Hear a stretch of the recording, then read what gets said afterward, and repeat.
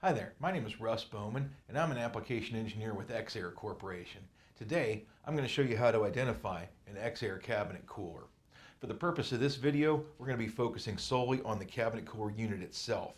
If you need help specifying a complete system, please call an application engineer.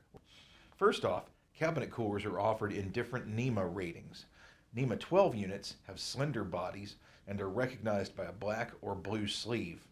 The first two digits of these cabinet coolers' part numbers will be 40. NEMA 4 and 4X units are larger around and have cylindrical metal bodies. The first two digits of these cabinet coolers' part numbers will be 46, and the NEMA 4X will have an SS suffix as it's made of stainless steel. Cabinet coolers leave the factory with a small round sticker applied to the base. It's got a two-digit number, which will be the last two digits of the model code. Since this is a NEMA 4 cooler, its model number is 4625. If the sticker is no longer in place, we'll need to remove the generator. This is easy and quick, even if the cabinet cooler is still installed on an enclosure. You can remove the cold air distribution hose from the barbed adapter and unthread the cold fitting.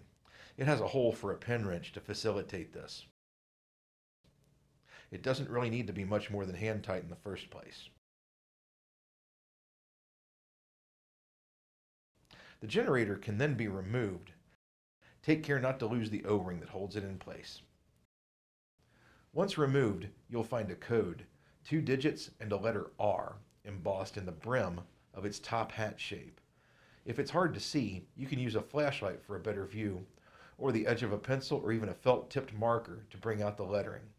Since this generator is coming from a NEMA 4 cabinet cooler and the two digits shown are 30, this would be a model 4630.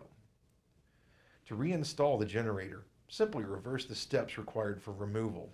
You can place the O-ring and the generator into the cold fitting, make sure the O-ring goes in properly, and tighten securely.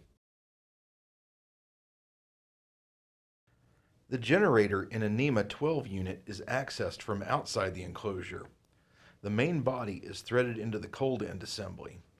You can hold the cold end assembly's retaining ring with a pin wrench while loosening the main body.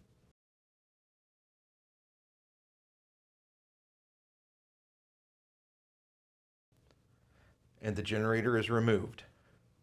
To reassemble, reverse the steps. Place the O-ring and generator on the cold end assembly and thread the main body back in place.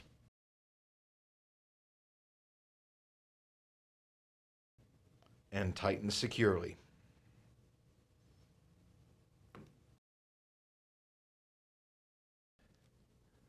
To recap, the first two digits will be determined by the body style of the cabinet cooler.